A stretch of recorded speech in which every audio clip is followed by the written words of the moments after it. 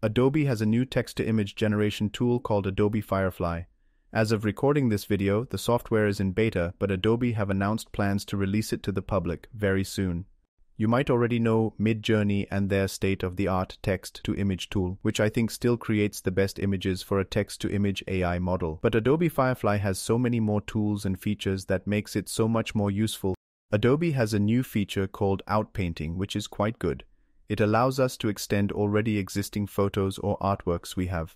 But an even more interesting feature is the inpainting feature, which allows you to simply remove details that you don't like and allows the AI to fill in the details for you.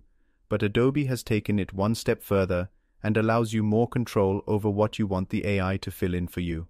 Adobe has also put a new feature into Firefly called Conversational Editor, where you can describe to the chatbot how you want your photo to look like, and the AI just reimagines the photo for you. But this next tool is going to be extremely useful for illustrators and artists in general, which is called text-to-vector. You just write in your prompt and Firefly generates actual vector models from scratch for you, which you can then export as an Illustrator file right into Adobe Illustrator.